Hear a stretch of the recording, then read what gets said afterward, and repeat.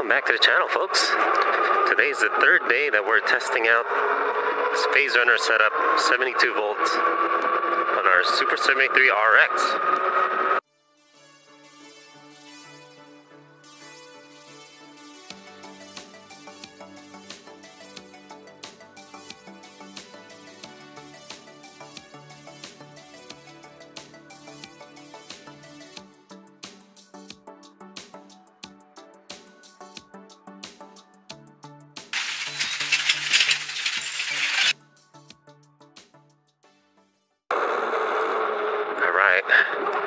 So in today's settings, believe it or not, we're actually, I talked to my buddy and he said that the stock motor is capable of 3,000 watts comfortably. So I've been testing around in the living room, you know, without weight, and I kept pushing it. Today's settings is actually up to 4,000 watts. So today we're running 50 amp on the phaserunner settings and 4,000 watts. Hopefully all goes well. This is, I guess it's a gutsy thing to do. Make sure if you're trying this, you don't have warranty anymore, or depending on how you feel, maybe you should have warranty, but I don't have any warranty on this stock motor. Just to look at the setup, obviously it's a stock motor. It's supposed to be 2,000 watts peak. It should be a hang tie brand, China brand that Super73 uses. Phaserunner down there. Right now it's just mounted here, and it's a 72 volt 20 amp battery. But this is what we're experimenting with today. So without further ado, let's try to beat 38 miles per hour from our testing experiment yesterday. Our numbers was actually it was 70 amp, but it was 2,000 watt was the power limit. So I'm just playing around here. So we're gonna push a little further here. I could see the controller heating up a little bit, but not too hot. All right, and I got my miles per hour speedometer fixed now. I just had to fix the pole pairs. All right, we're trying to beat 38 miles per hour today. Let's get it.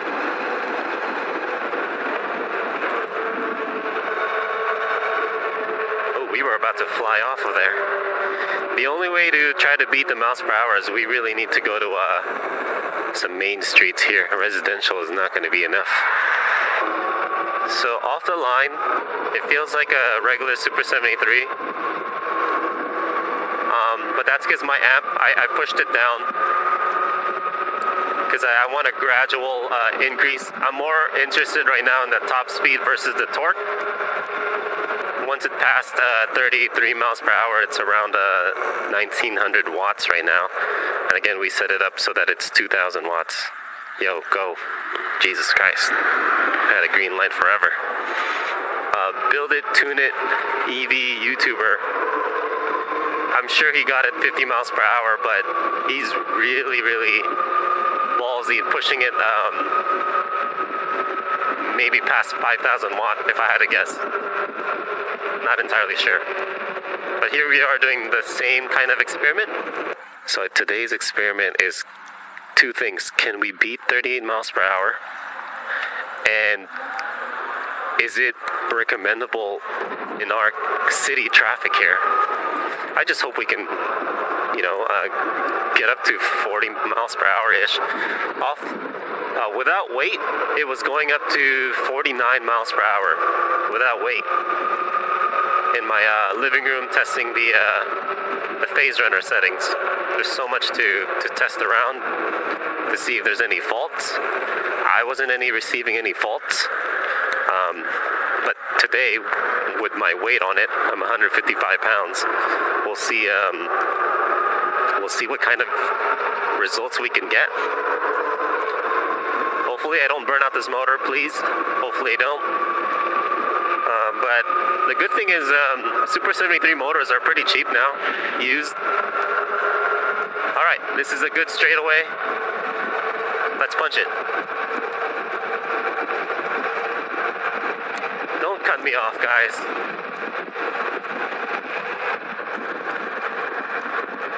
going 35 miles per hour. 36. That thing says 36, 37. I'm going over 2K watts now. Let's get a speed tuck here. 38. That's our top speed yesterday. We're going over 2,300 watts. 39 miles per hour. Okay. 40 miles per hour. All right.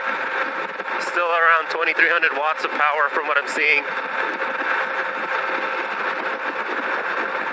Alright, it looks like we're locked in at 40.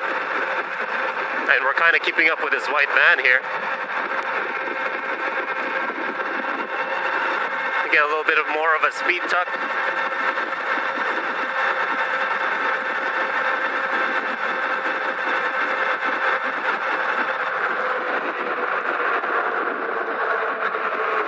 Alright. Well, that's the end of the road, but I think we were pretty much locked at 40 miles per hour. And it wasn't going any higher than 2,300 watts. Maybe that's a good thing.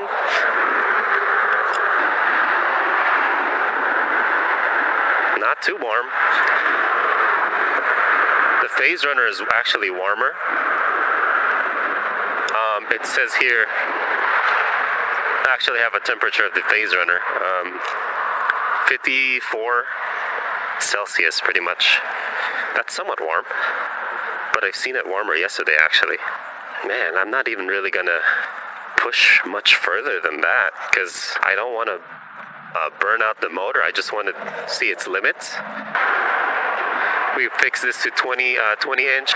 Go with 6-pole pairs. That'll give you about accurate miles per hour now. I didn't have that yesterday. Alright, I know this is a fast road, and off the line this bike is really slow.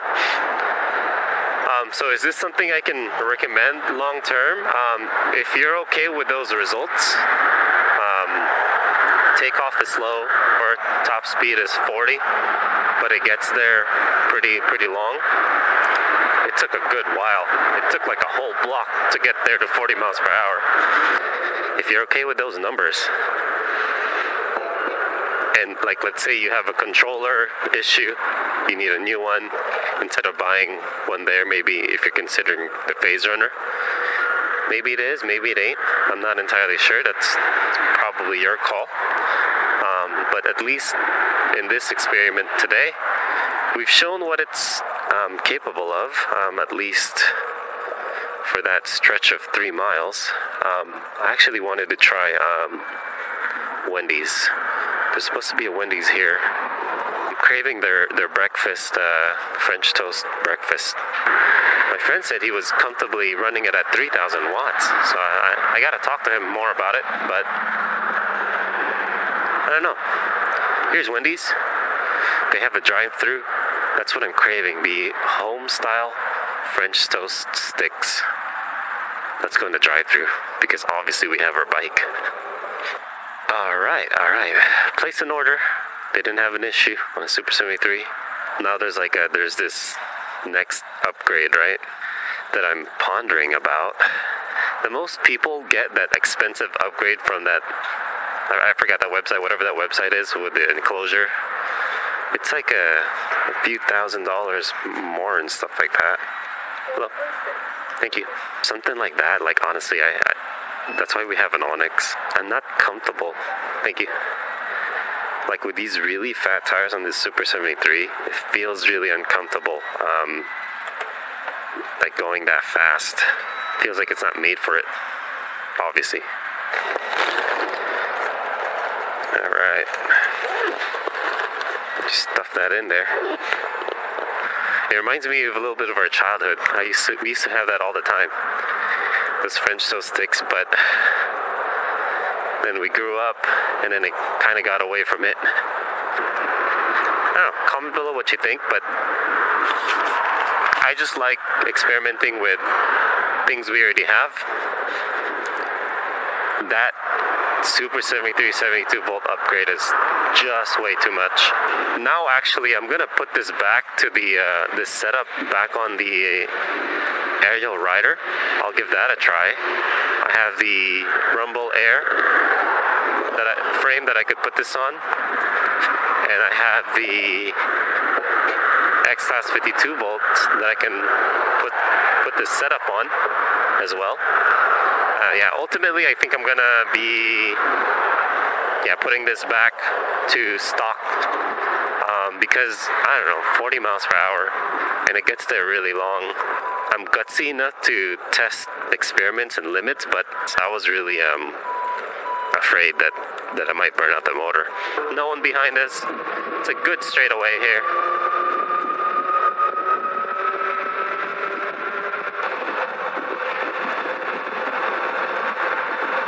$38, $39.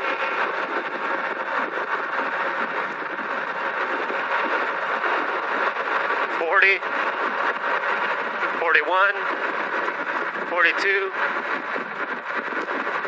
$43.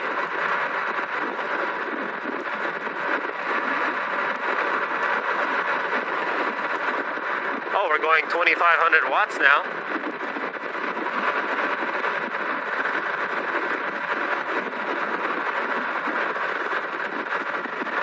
Looks like we're locked at 42 miles per hour, 2,500 watts.